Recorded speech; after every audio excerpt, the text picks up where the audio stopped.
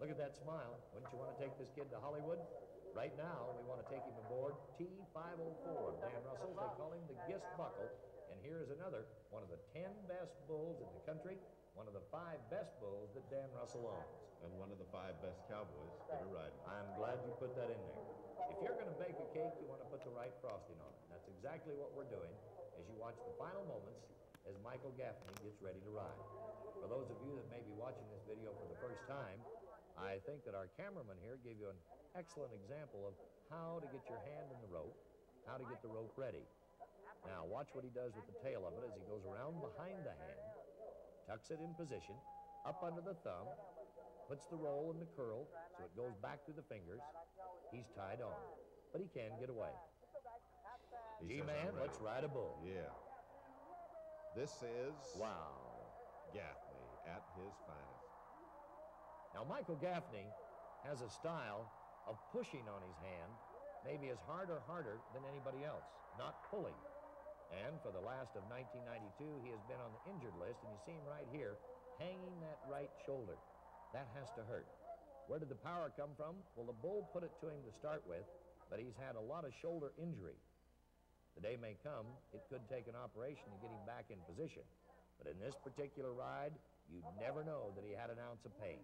The bull wails, the bull flails, the bull hits, then the drop, and the turn back.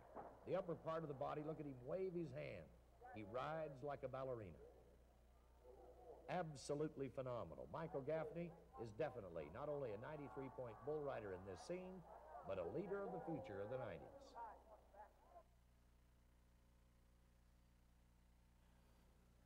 Michael Gaffney's career ran from 1995 to 2005, so about 11 years. And in that time, he rode a Brahman bull, sometimes called Brahma bulls, 335 times.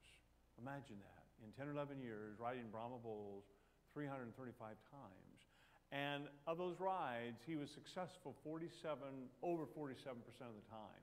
That meant that he rode a Brahman bull 8 seconds, over 47% of the time. Now, the guy's a little loony. I mean, who does that? But it's amazing to me, a guy that can do this. I mean, I get nervous, as you know, horses kind of freak me out. If a horse starts trotting, I'm not sure I can stay on it for 8 seconds. So this is amazing to me, a Brahman bull, that he would ride this like this. And when I go horseback riding, like in the mountains, horseback riding, you're in those long trail of horses, right? And so my favorite one was in Colorado when my horse had asthma. That's what I really pray for, a sick horse.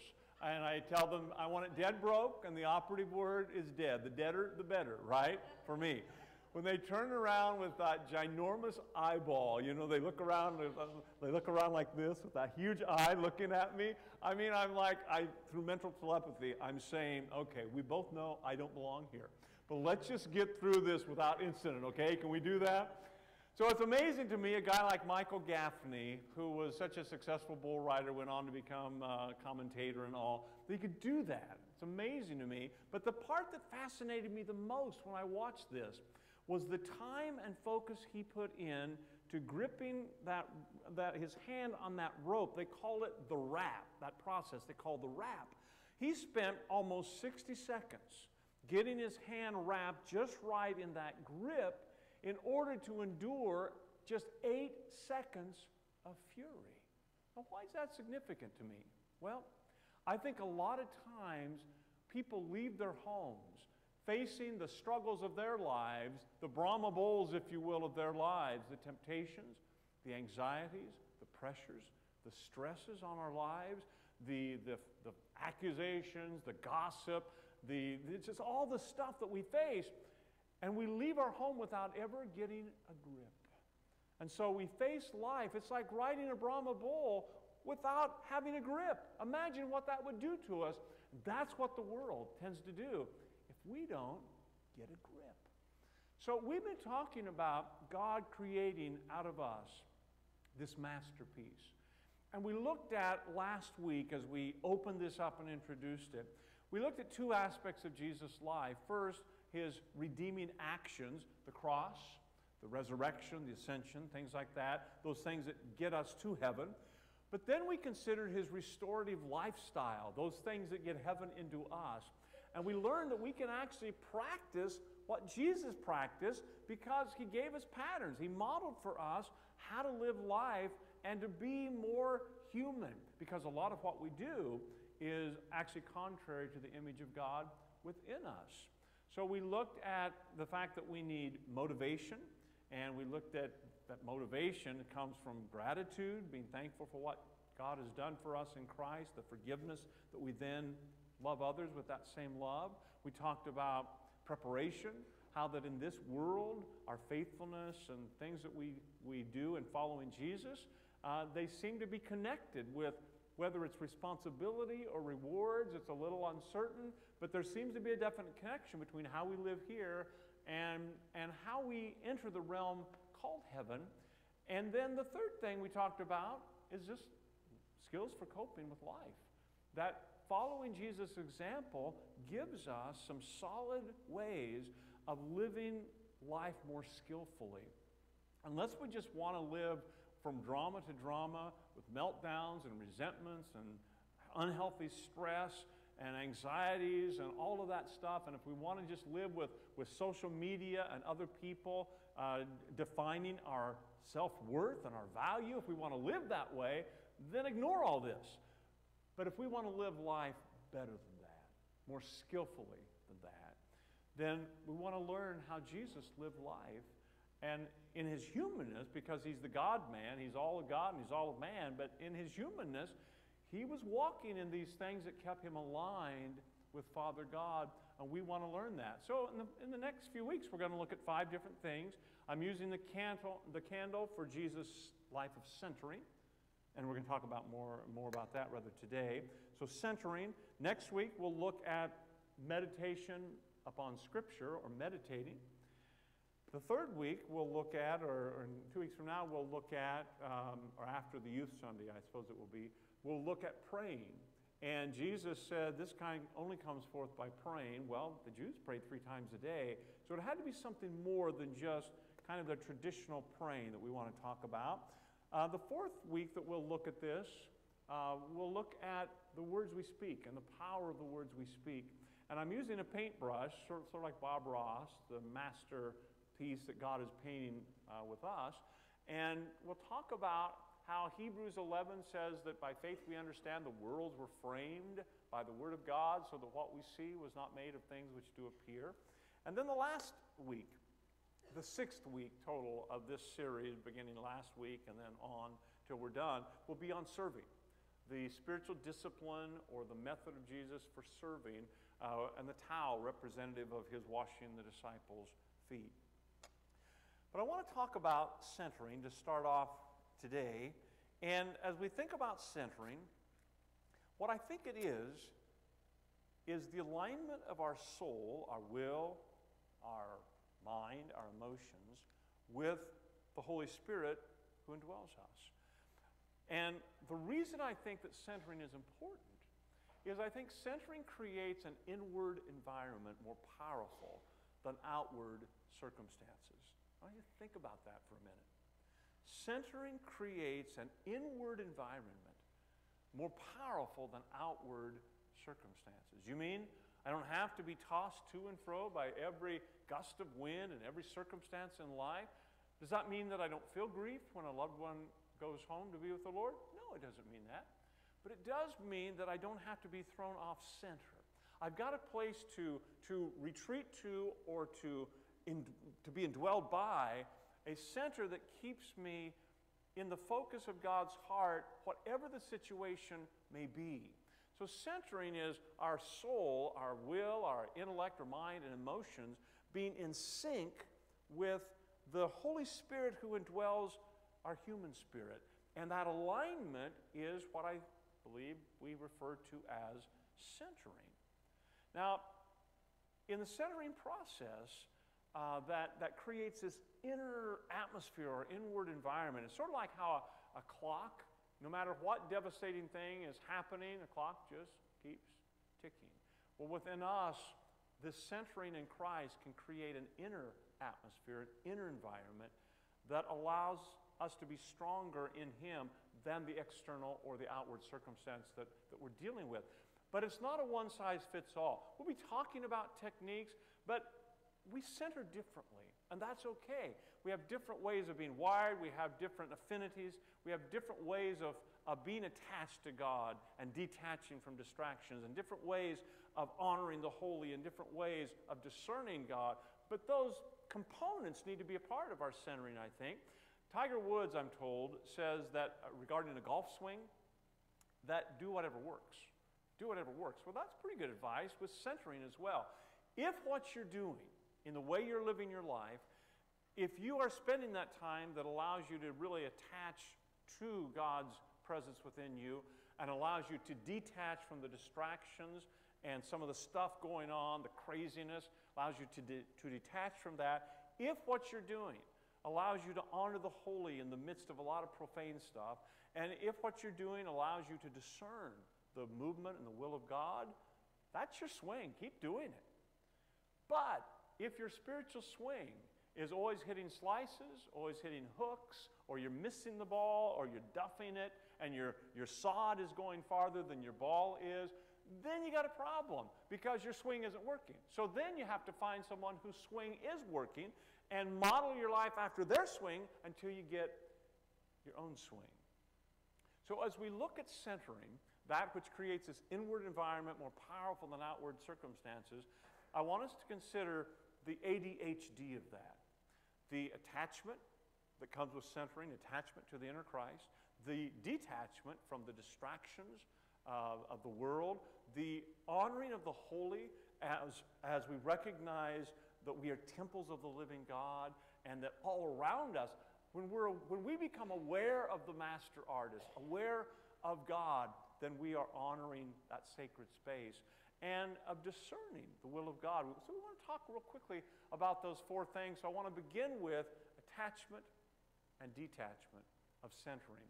Luke chapter 5, verse 16, it says, Jesus often withdrew to lonely places and prayed. He often withdrew. What's that mean? That means it was a pattern in his life, right? He often withdrew to these places. So that just was a normalized way in which he lived, often withdrawing to the lonely places and praying there. Carl Jung, the great Swiss psychiatrist, says that hurry is not of the devil. Hurry is the devil. What do you think about that? Hurry is not of the devil. Hurry is the devil. It's kind of become a cultural mantra for us, crazy busy. We've got some friends that we jokingly will say, have been friends of ours for years and years and years. And we'll jokingly say, when we ask them about doing something, Ray and I'll joke and say, wait, they're crazy busy. Never going to work because they're crazy busy. And I'd say about 70% of the time, they can't do it because they're crazy busy. It's almost a mantra that we laugh about, crazy busy. I want you to think about the destructive element of that. Busy is one thing. Crazy busy is another. There's always been this tie for centuries between prayer and work. We ought to be active. But crazy busy is another step. And Jesus said the enemy, the thief of our soul, the enemy comes to steal and kill and destroy. Well, how do you think that happens? How do you think the enemy steals, kills, and destroys? I mean, does he basically come on your headset or your earbuds and say, this is the devil, just want you to know that you're going down today? Does he do that? I don't think so. It's much more subtle. And if we can get so busy that we cannot hear the Father, that's destructive. We have to find ways of hearing from God. Now, we have to adjust that to many things in our lives. We get that. But the fact that Jesus needed to withdraw to places of quiet and silence tells us that we need that component in our lives. However we end up finding that, we need that. I think one of the toughest things about being Christian in a quasi-Christian culture and within the church world, one of the hardest things is saying no to really good things in order to say yes to the best things. I think it's really hard to do. It takes a lot of discipline to say no to stuff that's really good, but I want them to have all the opportunities. It's hard to say no to good stuff in order to say yes to the best stuff. It also means you have to identify what's the best stuff. And that takes some mind work and spirit work to do that. So he often withdrew to lonely places and prayed. Psalm 4:4 says, search your hearts and be silent. I found this interesting, the wording, the way I would have said, be silent and search your hearts. Because in my silence, that's when I want to search my heart. This says search your hearts and be silent. As a result of searching your heart, come to the sense of valuing silence. So search your heart and then be silent. Recognize it as a value of being in that place of listening or hearing God. 1 Kings 19:13, Elijah is like completely drained. He's exhausted. He wants to die. And in fact, he says, take me home. I'm tired. I'm exhausted. He's depressed. He's discouraged. He's down and out. Wants to die. Wants to go home. And an angel appears to him and says, what's up? And he says, oh, I just can't make it. I'm tired. I'm exhausted. I want to go home. And the angel says, eat this. Feeds him and then says, go to sleep. You need a nap. And sometimes we do just need some rest. And so then he sleeps. He wakes up. The angel feeds him again. He takes another nap, a long sleep. And then the angel says, I want you to head to the Mount of God, which is a long ways away, Mount Horeb. And so it's interesting because there we see Elijah attaching to God, and in order to attach, detaching from what he has known and the fear that's behind him and heading to the mountain of God. We've got to have attachment and detachment and centering. What do you need to attach to? The inner Christ. What do you need to detach from? Well, you'll have to fill in the blank for that. Elijah heads to the mountain of God, and so he arrives there, and he's in the cave, and there are three really powerful manifestations that come. There's the wind, there's an earthquake, there's fire, but it says about all three of them that God wasn't in the wind, he wasn't in the earthquake, he wasn't in the fire. All the pizzazz stuff, the drama stuff, God wasn't in them. And then it says there was a still small voice, and God was in the still small voice. And some scholars believe it's best translated that God was in the sound of sheer silence. God was in the sound of sheer silence. Because it's in that place that oftentimes, that soul stillness, where God can speak the loudest. Sometimes we'll negate things that God so longs for us to be able to be brought into and to grow in because, well, that's boring. I don't like that. I've never been able to do that. And so we'll dismiss things that out of hand that really is a part of what Jesus did and that we have to cultivate. It's sort of like exercise. Centering and all of these disciplines, it's a lot like exercise. Some people, it just comes natural to them. Exercise for some people, it's just kind of a natural thing. For others, we have to work at it. But all of us need it, right? All of us need it. Whether you're just naturally inclined and you're very athletic, you've always been that way, that's one thing. But just because you're not that way doesn't mean you still don't need exercise. You do need to find ways that you can exercise and you'll be consistent with it. That's important. But you still need to exercise. And it's the same as centering. And then finally, Psalm 46:10 says, be still and know that I am God. Be still and know that I am God. And the literal rendering of that, be still, is cease from striving and know that I'm God. What are you striving with? What are the things that you're striving with right now, just your soul may be anxious about? Cease from striving and know that I am God. So I talked to a young lady recently about centering. She's a believer. She's got 3 kids. I said, so how do you center? You have 3 kids. How do you center? Well, she said, I don't get much quiet, and I don't get a lot of inactivity. So how do you do it then? Because, we're not asking people to run to a monastery or live under a rock or something and wear a robe and chant. So how do you center? How do you get attached? How do you detach? How do you honor the holy? How do you discern God's will? She said, for me, it's when I'm out my exercise walk or I'm jogging. Or from home, she said, I can read something over and over and over and not comprehend it. I can read it and read it again. I don't know if any of you are like that, but she can read it and read it again. And she says, it's not until I take notes on it, and it's not until I journal. That's what imprints it upon my heart, journaling. So she has found how she can center, and that's really important. She doesn't need to center like I do. For me, I can think in terms of yielding head to heart, and it's like a line, a tight line going down into the solar plexus, that ganglia of nerves, only spiritually speaking, that center within. I can just sort of envision that inwardly. That doesn't work for her, but she can center in that way. Talk to a young man, and he has attention span issues, he says, and he may. But I said, so how do you center? Because you're clearly a Jesus follower. How do you center? He said, for me, it doesn't work to close my eyes.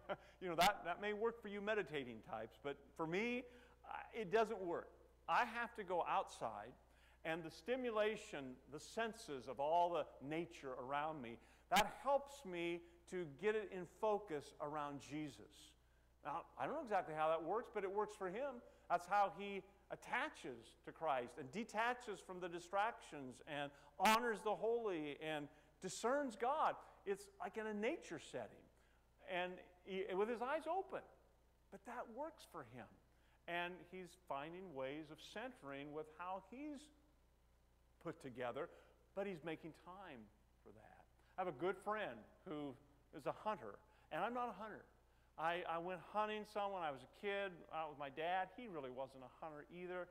When I shot something, I just felt guilty and bad. And one time I was just with some kids down at the schoolhouse, and there were these ivy vines, like filled with vines on the wall of the schoolhouse, and there were birds that would make nests in there. And we just thought it'd be cool to throw rocks into it and watch the birds flutter out. And I hit a bird. I felt like Opie Taylor on Andy Griffith, I hit a bird.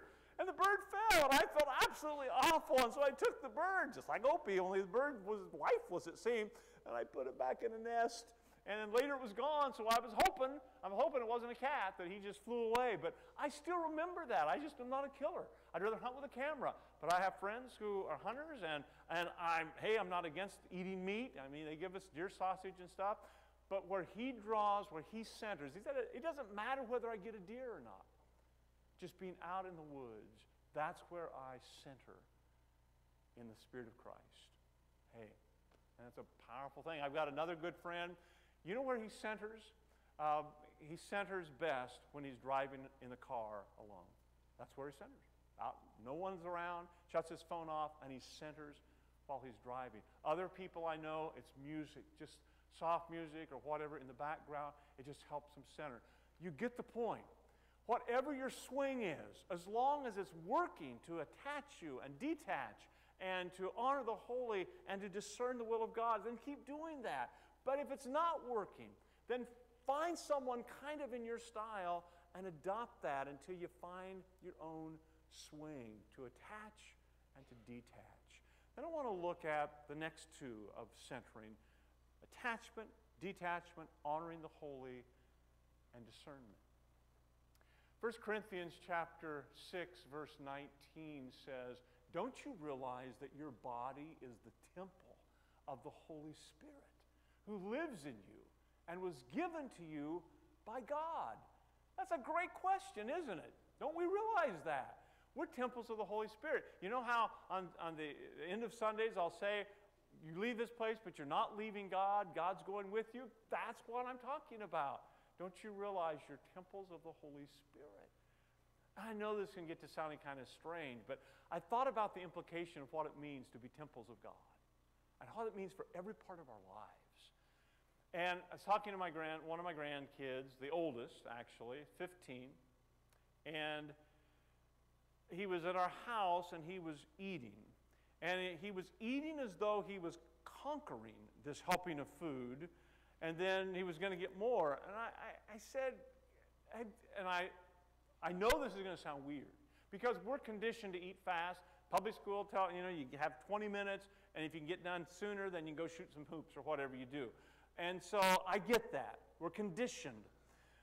But I said to him, as goofy as I know this is going to sound, I said, have you ever considered savoring every bite? I know, isn't that laughable? But that's what I said. Have you ever considered savoring every bite?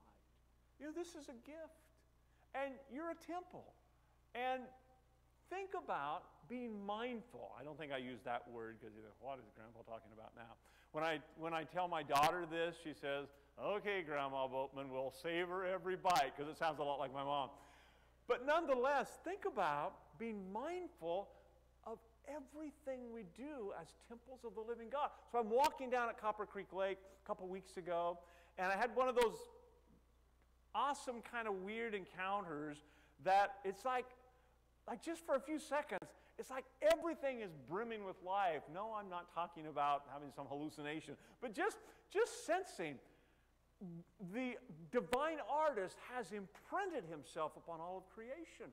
Just like a great artist will imprint himself upon the canvas, there is that of God in everything. So I was thinking about the grass and the swooping sparrows and the geese and everything around us. Now you do have to watch the geese because they lay some droppings on the way. And Jesus said, watch and pray. I'm often reminded of that passage when I'm walking around the lake. Watch and pray. Nonetheless, it's all brimming with life. And I want to learn to be mindful of that. So you slow down. And those things that you can slow down in, whether it's traffic lights or eating, you slow down and you get mindful because you are temples of the Holy Spirit. It ought to affect how we think and live and talk and walk because we are surrounded in a fallen world by much that is profane. And we can't help it. We're touched by it. You can't walk through a smoke-filled room without smelling like smoke, right? It affixes itself to us. So it makes it even more important that we exert energy to be mindful and create holy space, honoring the holy. And the more we're aware of God, the more we are honoring the holy.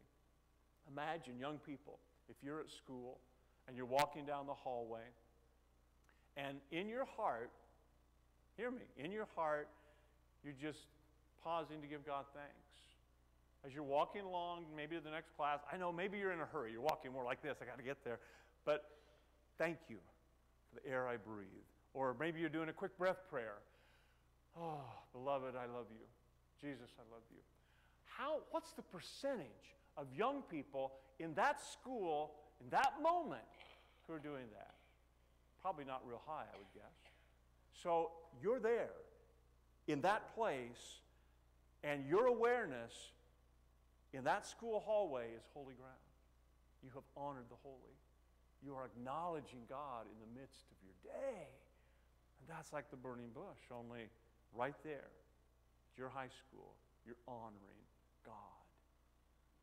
So part of centering is learning to honor the holy that is God all around and within through Christ. A part of centering is discernment. Jesus practiced this a lot. Almost every. In fact, I don't know of a major thing that he did, but what the Gospels preface it with, his going to a solitary place. Going to a place alone to pray. And then out of that, he would teach the Sermon on the Mount or confront the enemy, or he would heal the multitudes, or he would feed the 5,000. He would choose the 12. All of that came after a time of solitude, silence, discerning from God through what I would call centering, him being aligned with the Father's heart. The one I've chosen is Mark chapter 1, verses 35 and 38. Very early in the morning, while it was still dark, Jesus got up, left the house. He got up and left the house because he's staying, I think, at this point in Capernaum, which is Peter's house. So Peter's mother-in-law and wife, they're going to be getting up pretty soon and, clanging clay pots, however they clang. And it was still dark, so Jesus got up and left the house and went off to a solitary place where he prayed. Maybe that's your car. Maybe that's a walk in the woods for you. Maybe it's like Suzanne Wesley, John Wesley, the founder of Methodism, his mom, who had 14 or 15 kids, lots of activity in their home. And her prayer place was in her rocking chair with an apron draped over her head. And the kids know you don't bother Mama when she's got an apron on her head. That may be your place, whatever it is. It may be, for some of you ladies with 2, 3, 4 kids, or you guys, but the ladies, especially with this one, it may be the bathroom with a locked door. Honey, you watch the kids for a while, and it's Calgon, take me away. That may be your centering place. So Jesus leaves the house, goes to a solitary place where he prayed. When the disciples found him, so he stays there a while. They're looking for him. They find him. Now, don't you know, they're kind of sensing, feeling some pressure. There's still stuff to do in this village. People are waiting on you. They're looking for you. Where are you? And Jesus replied, let us go somewhere else, to a nearby village. Nearby villages, so I can preach there also. That is why I've come. How do you know to do that? Discernment. How do you say yes? How do you say no to really good things? Staying in the village and building on the ministry there, and instead going to other villages. How do you say yes to the best and no to the good? Discernment. But you have to be in that place where God can let you know, as good as this is, it's not my best. And you only have 24 hours in a day. And you're going to sleep 8 of them, 7 or 8 of them. You got 16 hours you're working with here. This is good. But you need to say no to this, because this is best. And you need to say yes to that. Now, we've got to have a place to get started. Most people aren't going to start out, like exercise. You don't start out too big. If you're already there, your swing is working, you're able to attach in Christ and detach and honor the holy and discern, and that's working moderately well for you, then keep your swing. But if you're not there, I want to give you a 3-minute challenge. I want to give you an entry level that can be life-altering. It can change you if you'll do this. And here's how it works. All of us sometimes wake up and we feel lousy, right? I mean, isn't that pretty universal? You wake up and, oh, man. I've got halitosis of my whole body. I mean, just everything. It stinks. It's bad. I'm hurting. I'm in pain. I don't feel like getting up. It's really hard on me when it's Sunday morning, because you got to go anyway, right? You feel lousy, and what are you going to do? You're at a crossroads. Because I think at that point we have a decision to make. Are we going to just give in to the way the mental and emotional pathways working in our head right then and take that halitosis into the job or into our school or wherever? Or are we going to make a decision to change tracks, changing the trajectory of how I'm going to live that day? Because I think we can make that decision. It takes Christ. Paul said, I lay hold of the one who has taken hold of me.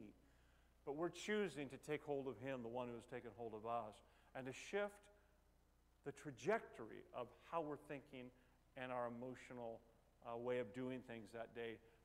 I don't know, a quick example. I used to have this train that had metal tracks, and maybe some of you have that. Electric trains with metal tracks, right? And did you ever have your train get off track, but it was still moving? Was that an experience you've had? How many of you know what I'm talking about, right? Yeah, it gets quiet up here some days. So anyway, so you have this train, and yet it would, a wheel would get off track, and so it's still moving, but it's squeaking. It's going, right? That's how we are when we're feeling lousy and we don't do anything about it. We go to work like this. We go to school like this. We're moving, but it's pretty awful, right? Well, what if we could shift that train back on a track? That's the 3-minute challenge. Because I think that we're created for our mind and our emotions to respond to decisions. David said, bless the Lord, O my soul. Have you ever thought about that? He didn't say, well, it feels like my soul's in a blessed mood today. No. He said, bless the Lord, O my soul. That's a directive. So, when you awaken and do whatever you need to do initially, go to the bathroom or whatever, but then take 3 minutes. I want to challenge you this week to practice this and see if it works for you. I think it will. Take your first minute and make it a minute of gratitude. Really focus, honestly think. What am I thankful for? What am I thankful for? What if it were taken away from me? Would I just be at a loss? Well, then you're thankful for that. Be thankful. Take a minute and think of the things you feel grateful for in your life. And give God praise for that. Second minute, make it a minute of praying for someone. Be specific, say it out loud, or quickly write it down, or in your mind formulate the words, Lord, I know Mike is going in for a consultation with a doctor today. I pray that the results that they found will be amazing, that the cancer will be departing his body. But if that's not the case, then I pray for you to keep him so centered in your calm and your strength that he'll sense you immediately, giving him the power to face the results. Real prayer, real circumstances, just a few days ago for me. Third minute, ponder who you're going to serve, how you're going to serve today. Think of a real situation that you can serve someone today. School, lunchroom, sitting with someone you'd not normally sit with, to just encourage them at work, whatever it is. Think of how you can serve today. Ponder it, plan it, and do it. And just take a minute to do that, to ponder it and plan it. That's 3 minutes of your early morning life that helps you take the train from that to back on track to where you've changed the trajectory of your day, your emotional and mental pathways, just by 3 minutes. You've readjusted your GPS, right?